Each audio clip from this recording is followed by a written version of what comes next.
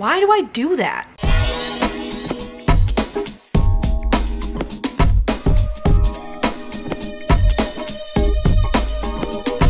Hello, good morning, good afternoon, good evening. Welcome back to my channel, and today we're just gonna do a little sit down, a little chit chat, just catch up. A lot of people have been asking for a vlog, chit chat, get ready with me video, so I thought no better than to refilm this video and do it today on Valentine's Day. When I originally filmed this video, I thought that the audio was going to be fine, and it wasn't, because my downstairs neighbor is having the construction renovation of a lifetime apparently, because she's been doing construction for the past month and a half. And I thought I had a moment of solace, and I didn't. The entire time you can hear the construction noises, and then also the audio cuts out, and then the lighting is changing, which the lighting may change today, but I'm less concerned. I double checked everything. Audio is gonna sound good. So we're gonna redo this video. I already answered a bunch of your questions in the other video, but we're just gonna redo it. I just got my hair redone, so shout out all my girls at RMCM Salon in Chicago. Really making me feel good about myself, but I thought maybe we could do a little Q&A, little get ready with me. I also did an unboxing in the other video, and of course that audio doesn't work.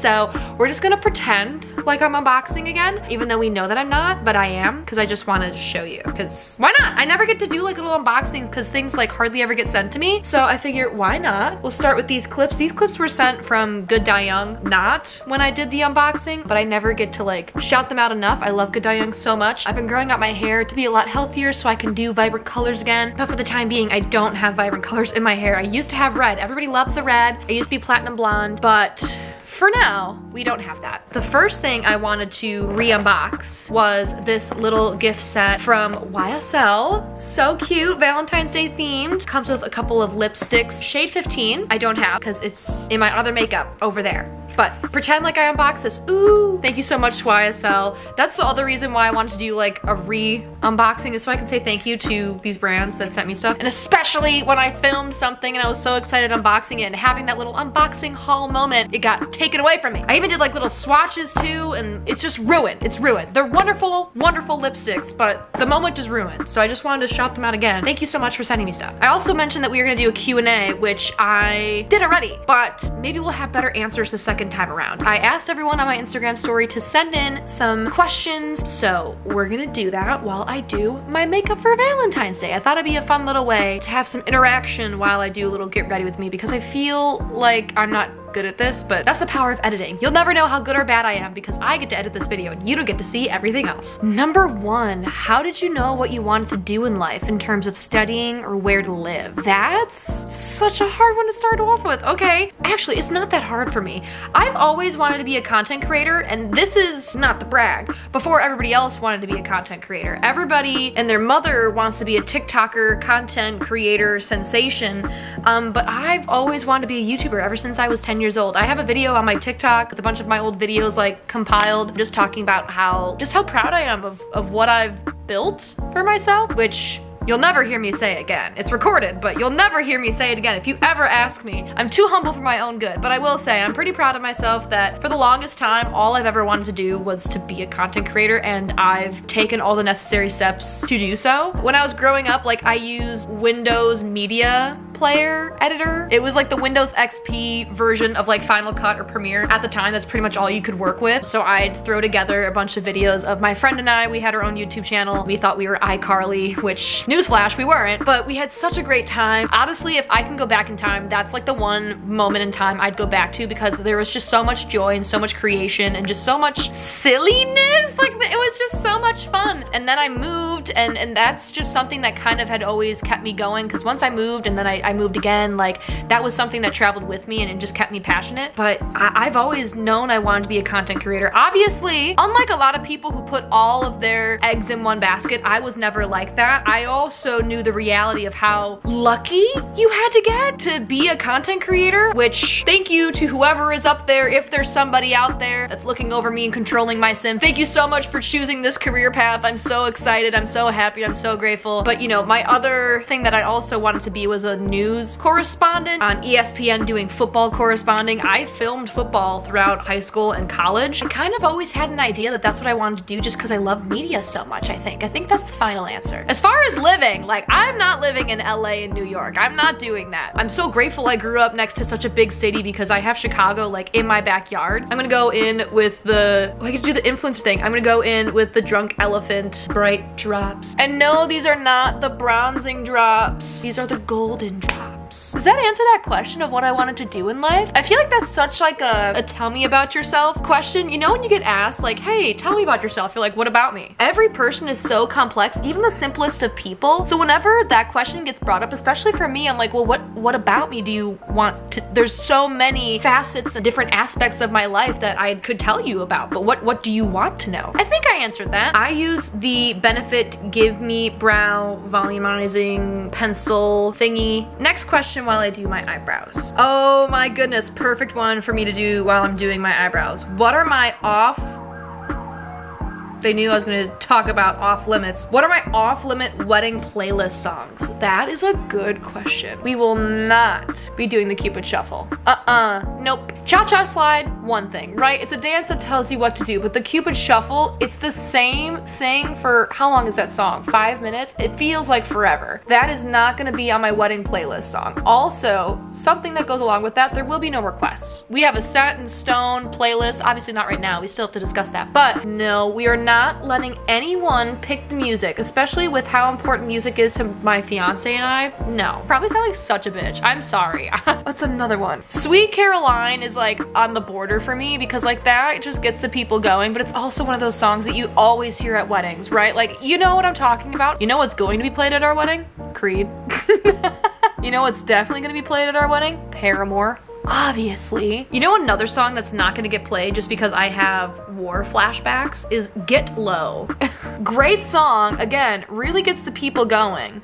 But I went to this wedding when I was 7, 8. Anyways, I was like the token child that always went to weddings, and at the time, Get Low was like the song, right? And especially with all the weddings that my mom would take me to for her friends, that was always the song that I saw too many people who could not get low try to get low. I don't need that. I don't need to be triggered at my own wedding when I'm already going to be stressed enough. So no Get Low. Sorry, Little John. There's just so many songs where I think about who's getting invited. I'm like, you know who I don't want to see doing that dance? Yeah. Now I'm open to some different spot concealer recommendations. I use the Bobbi Brown. I used to have it in a stick, but now I just have this little pot that I use. Do it under my eyes, spots that need a little extra help. I'd have one right here. It's an acne scar and it really bothers me, so I always cover it up. Then I'm also just gonna do my eyelids just for the veins, under my nose, anywhere basically where I have a little bit of redness that I need help minimizing. But I like how this blends out better than a concealer most of the time. These three kind of all go in hand as I'm blending out. How does my boyfriend, fiance, handle the pressure of me singing while driving? Where do I go when I'm filming my videos? And why do I open the sunroof and all of the windows whenever I film? He's known me since I was 5. Nothing surprises him. He knows who I am. Where am I going when I'm filming these videos? Usually get coffee or just driving around. There really is no set destination. During COVID, it was mostly just to like drive. Like I was just going nowhere, no destination, just driving. And why do I always open the windows? Because if I don't, people get mad at me. I did it once, I wanna say 3 or 4 years ago. I said, open it up. And ever since then, if I don't open my sunroof, people get upset and comment on it, which I understand. It adds to the whole effect and to my brand, dare I say. So I get it, but also I'm just singing in my car. I don't need to.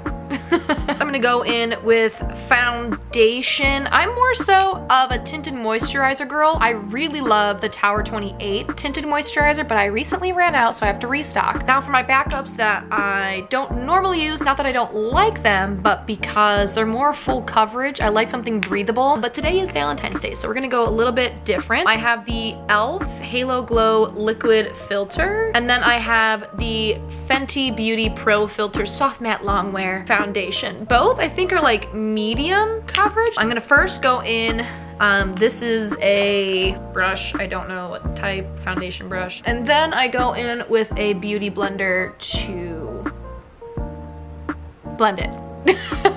Oh, I should also add while I'm blending this in, I am 24 and 5'6" on a good day, 5'7" when I'm not slouching. I guess is a fair enough question because like you never see me standing because most of the time I'm in my car. Ooh, advice for someone who just got broken up with come Valentine's Day. Honestly, you dodged a bullet. You get to save some money. That sounds horrible to say, but you don't have to waste your time on going on a date with someone who apparently doesn't want to be with you. Sounds harsh, but it's something that I always like to remind myself. Genuinely, why are you wasting your time, your energy, your emotions, everything about you to be with someone who doesn't want to be with you or deserve you? And again, it's easier said than done because I don't know how long you've been dating this person, but you're able to grow and have an experience with another human, and that's that. But I guess my only advice is just take time for yourself. Like, go hang out with your friends. Go do some shit that they didn't want you to do, obviously safely. But like, if they didn't want you to go out with this certain person, go out with that person. You know, if they didn't like that you had a certain hobby, which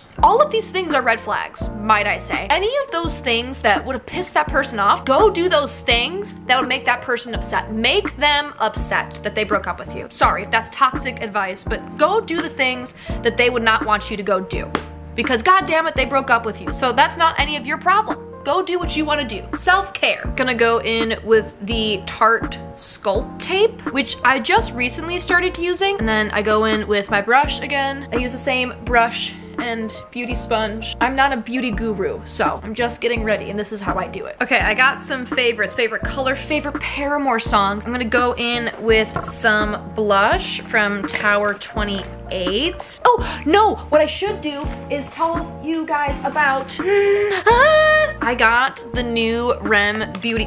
Don't drop, oh my god, that would have been so bad. I got the new R.E.M Beauty blushes. That's also what I unboxed. It's a bunch of R.E.M Beauty stuff. I need to start talking about it because I love Ariana Grande. I absolutely love this one, but I just don't think it'll go well. I feel like it's just gonna pop out way too much, so I'm gonna go in maybe with this one or this one, but I'm going to use my Tower 28 blush first and then do a powder on top to really set it in. This is the Tower 28 Beach Please Magic Hour. Just put that in while I talk about some favorites. Favorite color is forest green. Favorite Paramore song, Playing God. I have a tattoo right here. It says Playing God. It was my very first tattoo. Also just brand new eyes as an album. Love it, love it, love it, love it. Since the new album has come out and it's now a Grammy award-winning album, I have really come to love Crave. Crave makes me cry all the time. I'm gonna go in now with my setting powder, this one. It just depends on the album too. Love Crave and Figure 8 and Liar off of This Is Why, off of their self-titled Crazy Girls, Ankle Biters, Daydreaming. If we're including the deluxe, I absolutely love Escape Route. Escape Route is so good. If you don't know about it, please listen to it. As far as B-sides go, I love Decoy, I love O Star. I wish I could have heard O Star live. Future, I should also add, off of self-titled is really great. Off of Riot, I love. For a pessimist, I'm pretty optimistic. I always say it wrong. All We Know Is Falling is like my second favorite album, just so you know. So there's really no skips for me. Never Let This Go, Here We Go Again, classic. But as far as like top, if I had to pick number one, it's Never Let This Go. And I got to hear it live the very first time I saw Paramore in 2015 at their Writing the Future tour. So good. This is Pinking of You, and then this is Skinny Dipped. I had someone ask, what's your age and your fiance's age and wedding updates? I said, I'm 24, my fiance is also 24. We are the same age. I am a little bit older than him. As far as wedding updates, there are none. We both have our bridal parties figured out. We both have the guest list pretty much figured out. Hopefully I have some more updates in the future. For right now, there's no updates. And I don't think there's going to be any in the near future until wedding costs go down, which I don't think it's going to. So maybe we'll have a really cool backyard wedding. All I know is that I'm marrying my best friend and that's all that matters. I'm gonna go in with this lip oil from R.E.M Beauty as well. Can we take a moment for the applicator? It is so cool. Oh my god, someone asked, have you stolen something and what was it? I have.